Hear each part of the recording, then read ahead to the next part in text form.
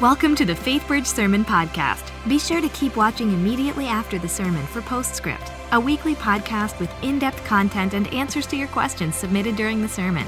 You can also find it on iTunes or at faithbridge.org/postscript. Welcome. So glad that you're here today. If you are in Center Court East, if you're in Center Court West, if you're in the Woodlands, if you're online, however it is that you're here today, we're just really glad that you're here. So take your Bibles and we're going to go to Luke chapter 5 in just a minute. And if you need a Bible, why don't you flag down one of the ushers? Just wave your hand. They'd be glad to let you have one of our Bibles. And we'll go to Luke. That's Matthew, Mark, Luke in the New Testament, chapter 5. So in my parents' home for years and years was a wall in the closet of their bedroom. And on that wall were ascending little hash marks of pencil lead. Those hash marks represented all of the growth points that my sister and I had made over the years, because every year on our birthday, each of us had to stand up against that wall and they'd put a book right there on our head and they'd mark off, here's how you've grown. It always made for an interesting, look back to see what years we'd sort of moved along and all. And it's interesting to look back, not just at how we've grown in height, right, but in all sorts of things. That's why we keep scrapbooks and photos and sort of look back and see, wow, look how I've progressed, look how we've come along, look at the changes that have happened over the years, right? And so I mention that because in the very same way, we should be able to see some progress that's happening in our spiritual lives, shouldn't we? My concern, though, is that there's any number of people, perhaps hundreds, thousands, maybe right here in this church, maybe in every single church in the whole wide world, of people who come to church with some regularity, with some frequency. Maybe they come seasonally, maybe they come monthly, maybe they come every other week, maybe some even come weekly. But if you were to ask them, okay, for all the years that you've gone to church, you've gone 5, 10, 15, 20 years, you've seen hundreds of services, you've heard hundreds of sermons, has it changed you? I'm afraid that all too many people, if they were honest, would say, not really. I'm pretty much steady Eddie the whole way through. But that's a problem, right? Because if you looked at the hash marks on a wall, a height chart, and there was no progression, that would tell you something had gone dreadfully wrong, right? Or if you looked in a scrapbook and you noticed that you never got any older and you never lost any hair from year to year to year, that wouldn't be such a bad thing. But it wouldn't be real, right? Because in reality, we're always moving forward. We're supposed to be making progress. Why is this? Because living organisms grow. Healthy organisms grow. Stagnation is bad. And that's why we need to talk about it in the spiritual realm as well. And to do so today, in the next several weeks, I want us to look at this guy in the New Testament whose name was Peter. Peter was a fascinating character. He's altogether different than another famous Christian in the New Testament whose name was Paul. Now, the interesting thing about Paul, his story was so transformative. You had this guy that was going along and he was just bad, killing Christians. Wham! He meets Jesus on the road to Damascus, and then several days later, he's preaching the gospel and writing letters to the church, and you never really get to see the development. Now, we know that he did take some steps, and he made some progress along the way in his faith, and we know generally kind of where that happened and when that happened. But the narrative of Scripture doesn't tell us much about it. And the truth of the matter is, I've never met a Christian like Paul, who was just bad, good, and just serving Jesus the rest of his life. I've never met that kind of person. But Peter, now he's a guy I can really relate to, and I think you'll be able to as well, because Peter, he was this ordinary man. He was very ordinary. He was smart enough, but not brilliant, not really profound. He had really good intentions, but he made some pretty big mistakes. He was impulsive. He was uninhibited. He would blurt out, and act out without careful thought. Probably in today's terms, he would be diagnosed as having ADHD. Seriously. Probably a little Ritalin or a little Intuitive would have just slowed him down enough that he could have focused right in and maybe cut some of the losses before they happened, okay?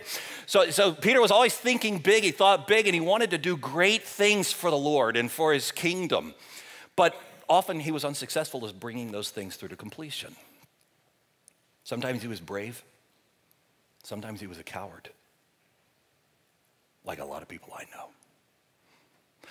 I want us to look at the first scene here that we're going to look at these 4 weeks that gives us insight to how his spiritual journey began. Okay, Luke chapter 5, and we'll start in verse 1. One day, as Jesus was standing by the lake of Gennesaret, it's also called the Sea of Galilee, the people were crowding around him and listening to the word of God. He saw at the water's edge 2 boats left there by the fishermen who were washing their nets. He got into one of the boats, the one belonging to Simon, and asked him to put out a little from shore. Then he sat down and taught the people from the boat. Now, let's get the scene here in our minds. So you have this sort of picture, this sloping hillside. If you've ever been to the Sea of Galilee, you kind of can picture this as sloping hillside. And Jesus is on the downside of the slope, kind of down by the water, and the people are sort of amphitheater style. And so he's teaching them, but they keep encroaching upon him, which they always did. The crowds always moved towards Jesus, and so he's going back and back and back, and finally his feet are nearly in the water. And so at this point, he looks over and he sees a couple of boats, and one of them's Peter's boat. And so he just sort of leaps over into Peter's boat and says, hey, just push out just a tad and get a little space now that's comfortable. And he could use sort of the natural amphitheater acoustics as his words hit the water and then went up to the hillside. He continued teaching along. Now, what were Peter and Andrew and James and John doing? Well, it says that they had been out fishing the whole night before, and they were cleaning their nets, which is what you did if you were a fisherman the next day, because you had to take care of your stuff, and you knew that you were going to always scoop in a lot more things than just fish. You're going to rake in some beer cans and cigarettes and sunglasses and anything else that was floating in the Sea of Galilee 2,000 years ago. So that's what was going on as Jesus hops into the boat and continues on in the teaching. Now, what we don't know is how long he was teaching from Peter's boat. The sermon might have gone another 15 minutes, maybe 20, maybe 30, maybe an hour, maybe more than an hour. But then he finishes his teaching and he turns to Peter and he speaks. Now, here's the interesting thing. He could have said so many things to Peter. At that point, he could have looked at Peter and said, hey, did you listen to that? How'd you like that? How'd you think I did? He could have said that. He could have said, hey, Peter, I never asked you, how many fish did you catch last night? He didn't ask that. Let's look at what he did say when he turned to Peter.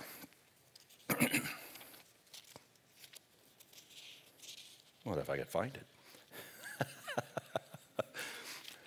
All right, so verse 4. When he had finished speaking, he said to Simon, that's Peter's other name, put out into the deep water and let down your nets for a catch. Put out in the deep water. Let the nets down. Now, there's 2 problems with this request that are going through Peter's mind. The first request is he's thinking, Jesus, wait, I don't know if you were paying attention to what we were doing while we were just paying attention to your teaching, but we've been sitting here cleaning our nets out. That's what you do when you're finished fishing. Okay, that's like saying, hey, let's go horseback riding to somebody who just came in, put the saddle up, groomed the horse. I just did that. So your timing's a little bit off, Jesus.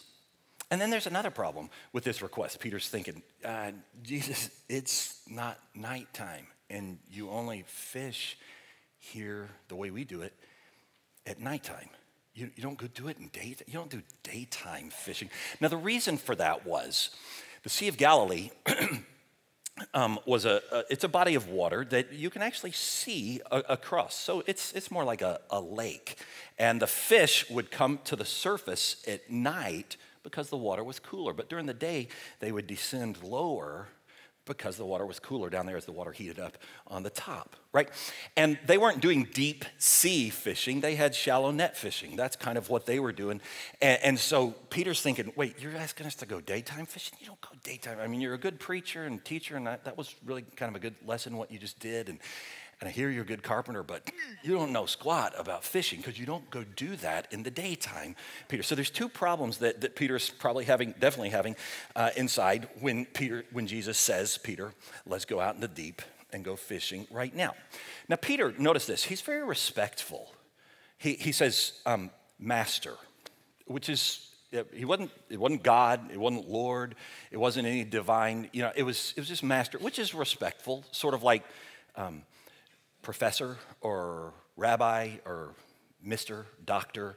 He was being respectful. He's like, Master, we've worked hard all night and we haven't caught anything. Now, what was Jesus asking Peter to do? He was asking Peter to do something that Peter had done 1,000 times, but he was asking him to do it in a way he'd never done it before. That's the key. What was at stake? Trust. Trust was at stake. Because Peter's thinking to himself, okay, I trust that you're a pretty good preacher, and I trust you're probably a pretty good carpenter, but fishing's what I do. I don't know if I can trust that you know anything about fishing. You're telling us that it's the wrong time of day, and it had everything to do with trust, which is what makes the next part of the story so awesome. So, verse 5, what does he say? He says, but because you say so, I will, and we'll let down the nets. Okay? He's saying, Jesus, I'm certainly not going to do this because I think it's going to work out. And I'm not doing it because it's going to help my reputation. And see, that's another thing. He's seen all the crowds there, and he's thinking to himself, Jesus, you drew quite a crowd. They're going to think I'm crazy if I go out to go daytime fishing. But so, I'm going to do it, but not because I think it's going to help my reputation, not because I think it's going to work, but because you say so. Let's go daytime fishing. Here we go. All right, so now, let's stop here and just say something that I think is very true. Actually, what was going on inside of Peter is actually what's going on inside of many of you right now. Not fishing, but the deeper meaning. In many of your lives, right now, at this juncture, you've been feeling the whisper of the Lord saying, this is what I want you to do. You've been feeling this nudging. This is the way, walk in it. Here, and you're like, I don't think that makes any sense. And what if it might be embarrassing? I don't. How do you know if you're really hearing from God? I don't know if that's real, but it just keeps coming back. You just keep, come on. That little elbow and the nudge, and you're like, oh, Lord, is that you? And then another person will come up and randomly say the same thing. You're like, how do you even know that? I don't know. I just kind of felt like I was supposed to come and tell you that. And, and any number of you, you know exactly what I'm talking about because you're exactly where Peter was. He's saying, I want you to launch out into the deep. Now, let's suppose at this juncture, before we read on, that Jesus had made it really easy for Peter because it was trust. It was all about trust. It was all about faith, right? That's what Jesus is calling Peter to do. Just trust me. This is going to work out okay. And that's what he's calling all of us to do. I want you to trust me with your life, with this decision. Trust me, Peter. That's what he was saying. Right, now, but suppose for the sake of illustration, just to make it really easy, he said, okay, Peter, I can tell you're really scared, you're afraid of being embarrassed, so let me help you. And suppose that Jesus had just dropped this screen right there, if they had screen technology back then, and suppose he had just put this picture right up on the screen and said, see that building right there? Peter, that is St. Peter's Basilica. That is going to be your tomb, okay? Trust me, this is gonna work out really well for you, okay? Someday, millions of people will know of you, Peter. You're not just an ordinary fisherman. I mean, people will come from all over the world. It'll take more than 100 years for them to build that building, Peter. Trust me, this is gonna work out really well if you'll just say yes. Now, if Jesus had done that, I'm sure Peter had been like, well, if that's the case, I'll take you daytime fishing every day this week. I mean, you're gonna have the whole boat. But Jesus didn't do it that way, and he doesn't do it that way for us either, does he? Because there wouldn't have been any faith. There wouldn't have been any trust involved. So he never lets us see what it's gonna look like on the back end. He says, now I'm just asking you to take the next step. So Peter chose well, and out they go. Verse 6, when they had done so, they caught such a large number of fish that their nets began to break. So they signaled their partners in the other boat to come and help them. And they came and filled both boats so full that they began to sink. And when Simon Peter saw this, he fell at Jesus' knees and said, go away from me, Lord. I'm a sinful man. Okay, now what has happened? Right here in this quick minute, he's gone from addressing him as master, just the title of respect, to Lord. In the Greek, that's kyrios. That's a word for the divine. All of a sudden, he's like, whoa. We just went daytime fishing, caught more fish than I've ever seen in my life. In one boat, make that 2 boats. That only God. Oh, you're no ordinary rabbi. And Jesus is like, that's right. He's like, Lord, that means you know everything about, yeah, I know everything. Go away from me. I'm a sinful man. Sort of like that passage in Isaiah where he says, oh God, my lips are unclean. Just go away from me, Peter is saying. Now, I want to ask you a question. In this story that we've just looked at, what changed about Jesus from before he had gotten in the boat to the miracle of the fish? What had changed? Nothing had changed about Jesus. He was the same person before as he was after the miracle. The change had come in Peter. Now, the fact that Peter could have been so close to Jesus, right there in the same boat with Jesus, and not realized who he was, I think that triggers to me, and should to all of us, the reality that the same thing can happen to any of us.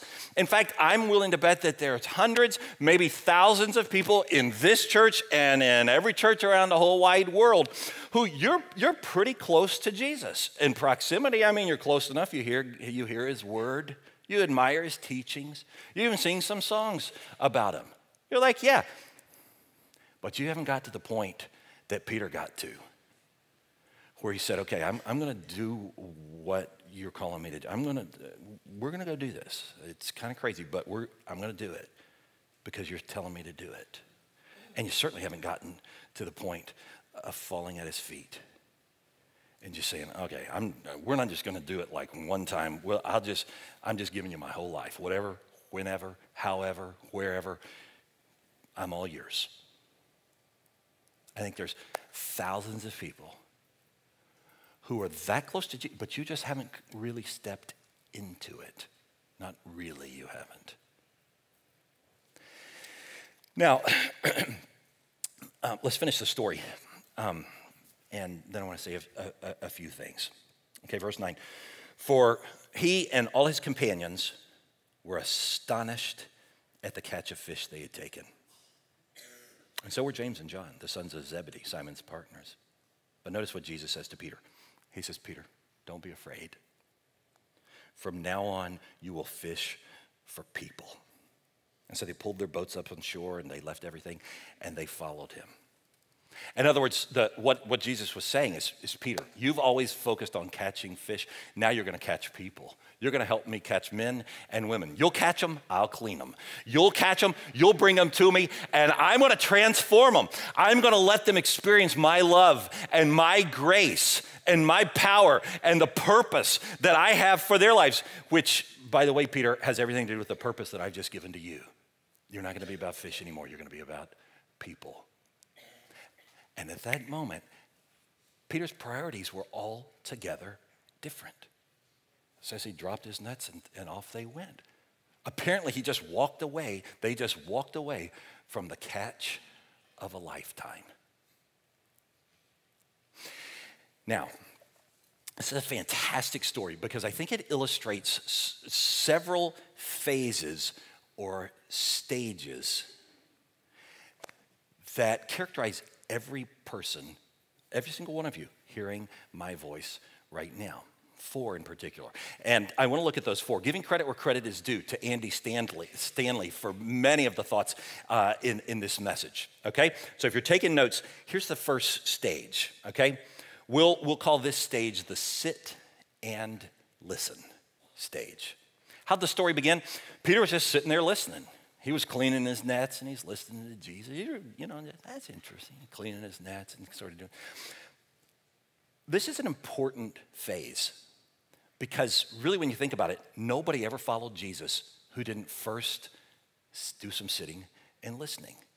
You have to have sort of an opportunity to hear the gospel, to consider the claims of the gospel, to ask some questions about it, to process it, to try it on. You got to have some opportunities. So we'll call this the sit and listen stage. I have a feeling there's any number of you that this is exactly where, maybe you came at Easter. Maybe Easter was your first time and you're like, wow, you know, that was really good. In fact, we ought to go back. Let's go back. And we should learn a little bit, especially we're going to have a baby here in a few months and you got to have the baby come along to church or something, don't you? And you didn't even try to, but by being here right now, you were saying, I want to sit and listen. I want to think about that. And that, by the way, is why we have environments like we call the starting point class, which is about 8 or 9 weeks, where you can just sit and listen with some other people and ask some questions. And it's not like, call on me. No, don't call on me. I'm here to sit and listen, and I'm going to ask some questions because I'm trying to figure out some stuff about the Christian faith, okay? So this is where you are. That's awesome. That's fantastic. That's a great place to be. It's not a great place to stay forever, but it's a great place to start. But you got to move on. Sooner or later, you got to move on. The second phase, or the second stage, we'll call the loan him the boat stage. Okay? So here's Jesus teaching from the shore. Here's Peter, his boat right here. And finally, Jesus backs up and just sort of hops on the boat and probably said, hey, you mind if I just stand there? I need, you know. And I'm sure Peter's like, yeah, sure, whatever. And, you know, and so before he knows it, his boat is now a floating pulpit. And here's the reality. It didn't cost Peter very much to let Jesus come on his boat and teach from him. It didn't cost very much. It wasn't very inconveniencing. He didn't really have to change much about what he was still cleaning his nets. In fact, I have a feeling that Peter probably swelled up after a moment when it sunk in. Jesus is in my boat. He probably swelled up just with a little bit of smugness, a little bit of pride, thinking, I got the most popular rabbi in Palestine teaching from my boat. Yeah, baby. You know, and I think sometimes when we're at the loan him the boat stage, that we kind of, it feels actually pretty good. This is where we come along and say, okay, you know what? I think I will give a little bit back to God, you know, and maybe you drop in $100 or $200 or something. You're like, hey, you know, actually that feels pretty good because you should give. Everybody should give, right? A little bit, something, right? Aren't you supposed? Then you get tax write-up. That's right. Okay, but you know, you feel kind of good about it. Or somebody comes along and says, okay, you know, sure, I'll get in a serve team. I'll get in a grow group. What's an hour or two? Yeah, I can do that. And plus I'll probably make some friends and you know, be more involved around here. That'd be a good thing, right? Right, okay, so yeah, I can do that. See, it doesn't cost a lot and it's not terribly inconveniencing. And it actually feels kind of good. Okay, that's the thing about when you're at the loan him the boat phase. But again, you can't just stay here. You got to move on. And this is, the next one is really where things start to get exciting. We'll call this stage the take him fishing stage. This is where Jesus said, Peter, now that I'm done with my sermon, thanks for letting me borrow your boat, by the way. Now let's launch out into the deep and let's do some daytime fishing. Now this is where it gets real exciting because this is where the Lord begins to get beneath the surface in our lives. And he moves beyond the window treatments. And he moves beyond the self-patting on the backs that we do about, yeah, I'm good with God, and I'm good with church, and yeah, I'm even on one of those serve teams. And it's all, no. He moves us beyond that. And now it's actually going to start to cost something. This is where we begin to think, oh, what if that doesn't work out? That might be embarrassing. Are you sure? I don't know, Lord. I bet you it's going to have something to do with one of several categories: a relationship, a job, your finances, or your time. Maybe even coming in here today, you've just had this sort of this nudging in your soul saying, you know, this relationship isn't right. You just keep staying in this relationship, but you know it's not right. And, or maybe you come in here today and you've kind of had this sense, it's about my job. I mean, you got a good job and it pays, and thank the Lord for everybody who has a job, right? But there's something going on there, and it's not right. Maybe it's unethical, or something's just not right. And lately you've been thinking, I got to get out of here. But where would I go? And it does pay, and I'm not the unethical one. I mean, I think I've heard it kind of happening over there, but it's not really me. And the Lord's been saying, no. You're really hearing me. I have something better for you. Or others of you, you've heard people, especially if you've been around here for any length of time, who say, I went on this week-long mission trip and it just rocked my world, and we flew to this country or that place or what. And you're like, that's great for you, but give up a week of my vacation to go serve other people? I don't think so. But you've been feeling the Lord saying, no, really, that's the next step for you. Now, here's the interesting thing about it. I don't even have to tell you what it is. Because if this is where you are, you came in here today already knowing.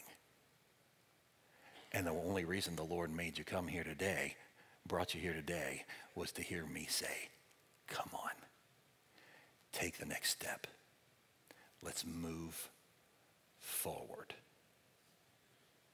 That's the third stage. Then finally, you do that a few times, and you test God, and you trust him, and then you see how good he is and how he came through, and you do it again, and you see, and finally you come to this point where you just throw yourself at his feet, and you're just like, okay, Lord, I give up.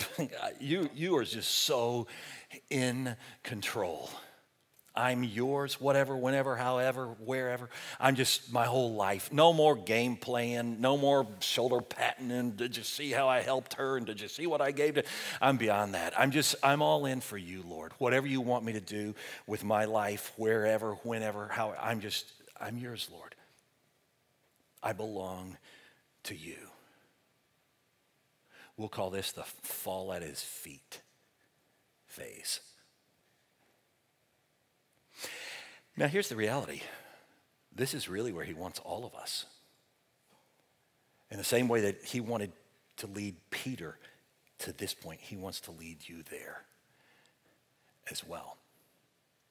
He wants all of he doesn't want to be just doing some window treatments on your life. He didn't come to just say, hey, let me help you spiff up your life a little bit, or make it a little bit better, or give you a good example so you can follow my example. That's not why he came. He came saying, no, oh goodness, no. I came because you will never have life without me.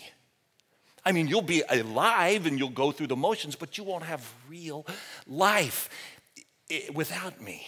I came not to give you an example. I came to live the life that you could not live. I came to be your substitute, to live a perfect life, because you'll never live one. And I came to die a death that you deserve to die for your sins. But I did it as your substitute so that if by faith you would put your trust in me, you could have my life flowing through you. But it's life for life. I'm going to give you my life, but I'm going to ask you to hand over the keys of yours. But here's the fascinating thing. Once you go along in life, and some of you know exactly what I'm talking about, and you trust him, and he says, take me fishing, take me daytime fishing. Oh my gosh, it doesn't make any sense. But you do it, and it works, and you say, oh my gosh, Lord. Finally, you do. You fall at his feet, and you're just like, you really are God. Why did I ever even play those games and sort of treat my Christian faith as this extracurricular activity or this resume booster? Forgive me, Lord. I'm beyond that now. All of me belongs to you. I was thinking as I was just pondering, talking to you yesterday about various junctures in my life. I haven't got them all right, I'm sure. But a few times I have, and I was thinking about the one that's most relevant to you. 17 years ago, I got a phone call from a guy named John. I was living in Kentucky, and he was here in Houston. And he called me one night, and he said, Ken, we want you to move back to Houston because we want for you to start a new church in Northwest Houston. And he said a few other things, and he said, sleep on it tonight and call me in the morning with your answer. And I remember hanging up, and on the one hand, I was so exhilarated. I was like, wow, what an opportunity to start a new church. And I was terrified at this. I'm like, oh my gosh, what do I know about starting a church? I just read some books on it, and it seemed pretty cool, But you know, and there I was that night. I was just swinging back and forth from this thrill, this exhilaration to this absolute terror at the thought of it. And I remember lying there thinking, think how it could work out. I mean, maybe we would get a dozen people or 24 people and it become 100 people and maybe someday 1,000 people. And we would actually start to push back the darkness in our community, and lives would be changed and souls would be saved, and we'd make disciples who made disciples. But it really could be a great thing. But then I'd flip it over and think, yeah, but it could be a disaster. I mean, more than half new church starts don't make it. They're folded up and gone within 5 years. Gosh, that'd be embarrassing. But I think I'll do it. I think this is the next step. No! You know, that was a tumultuous night. Well, you know how the story comes out because here we are 17 years later. And yeah, well, praise the Lord. So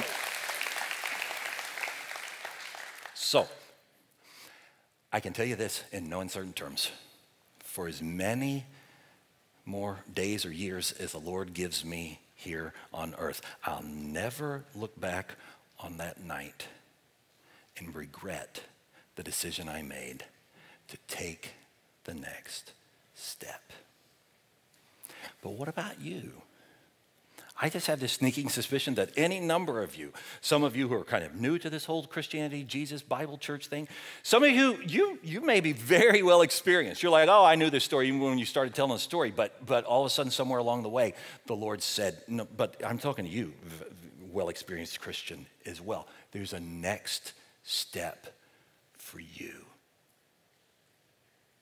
So will you take it? That's the question. My hope is that even as we come to the Lord's Supper in just a moment, you will. That you'll actually make walking forward to get the little piece of bread in the basket and dip it into the grape juice, that you'll just actually make that an opportunity, a moment of worship just where you sort of say, yes, Lord. Because I don't know what he's saying in your hearts, but you know. And I think that's why he brought you here today, so that you might say, yes, Lord, I'll take the next step. So let's just remember what it is that we're celebrating, and that is that the Jesus that we've been talking about, the night before he went to the cross for our sins, he took the bread and he broke it. And he said, this is my body and it's broken for you. And then he took the cup and he said, this represents my blood, which is poured out for you for the forgiveness of your sins. And he was saying, every time you come and you take these symbols, you're going to remember that I had every anticipation and expectation of being very much a part of your life. Not just an old historical thing that happened 2,000 years ago, but your life today. I'm still at it, he would say. So even as you come, I invite you, won't you take that step? Now, a few practical details and then we'll come. First of all, sometimes new people say, I've never been here, I'm not a member here, you know, am I welcome to come too? And the answer is yes. It's not the Faithbridge table, it's the Lord's table. Okay? The only requisite is, do you love the Lord? Or are you ready to start? And if you can say yes to that, then you come. The ushers are going to lead us in just a moment, and you'll come forward, and as I said, you'll get a piece of the bread and dip it into the cup. And then if you need the gluten-free elements, because we got that in all of our rooms, go to my right, your left, just sort of make your way around the rest of the people, and you go there. And that way you can have the gluten-free elements. After you've taken those, you can kneel if you'd like to have some moment in prayer. And we'll have some prayer partners. And I think most of them have the red shirts on so that you can kind of see them. If you want somebody to pray with you, just walk towards one of them and say, would you just pray for me about this? And they'll pray for you. And so the ushers will guide you, and the musicians will be leading us, and we'll continue to sing and worship together. So let's pray now. Lord, thank you for the way that you took hold of that guy Peter, just minding his own business one day, cleaning his nets. Little did he know what a thrilling adventure that you had in store for him. And that indeed, we would remember him 2,000 years later, still talking. Lord, the exciting thing for any of us, all of us, is to consider the fact that you have plans for each of our own lives. You got steps that you're calling each of us to take, that next step.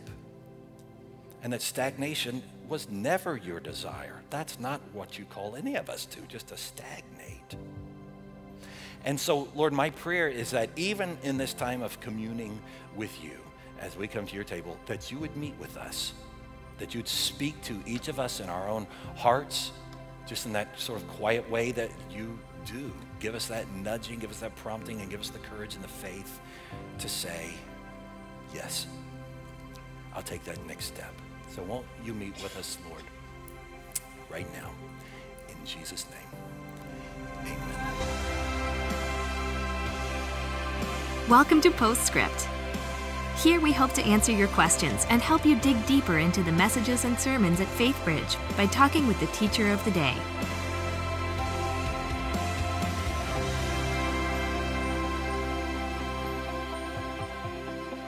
Hi, and welcome to Postscript. I'm Luann Riley, Grow Group Director, and I'm here with Pastor Ken, who just started a 4-part series called Next, a look at the life of Simon Peter.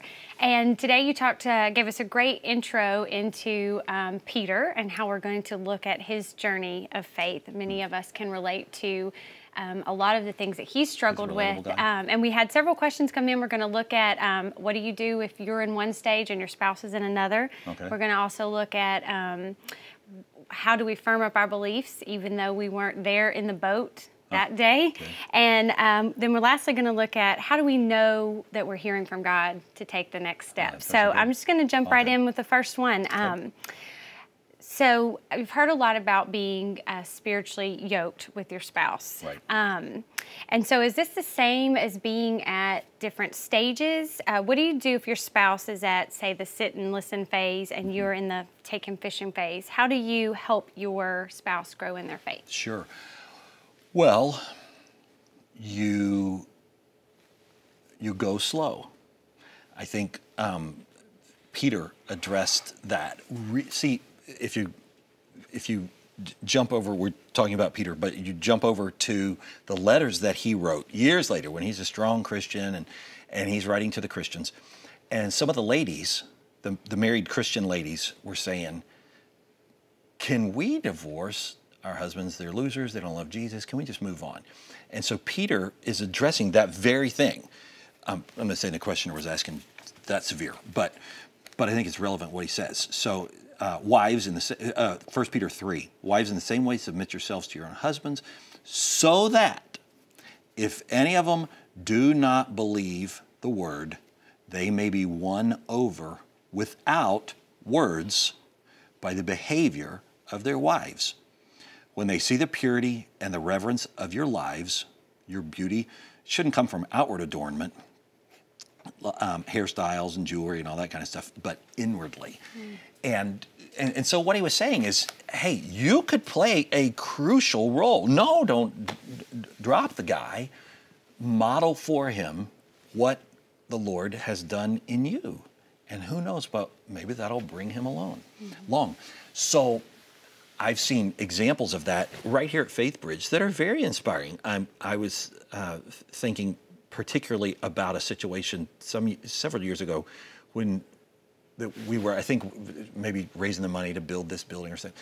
And a wife came up and said, you know, I would really like to be generous and support. I believe in this and love the Lord and blah, blah, blah. My husband's just not in it. And what should I do? And should I just do it anyhow? And I was like, no, I don't think so. I think in this instance, you know, you've got two things going on. You've got a biblical instruction to be generous, tithing, you know, whatever. And you've got this, which I just read. I think you got to defer to this one first.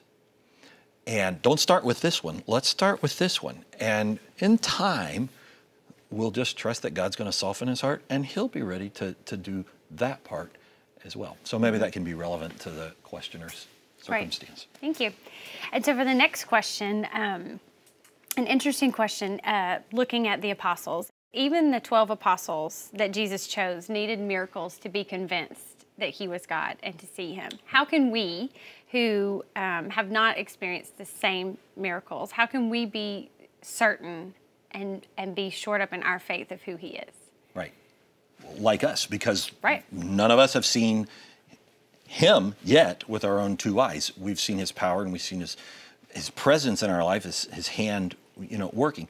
And I think it's a progressive thing. I think, you know, one step of faith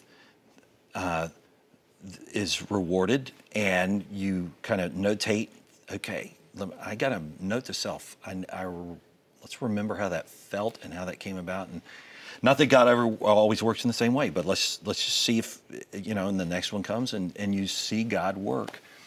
And you just sort of develop this ability to say, okay, I'm going to walk where I sense that you're saying walk. You're always looking for scriptural confirmation, for maybe a character in Scripture or some verses that speak exactly to the situation. And Christian community can be helpful as well. And so, but, you know, I was thinking of Thomas, doubting Thomas.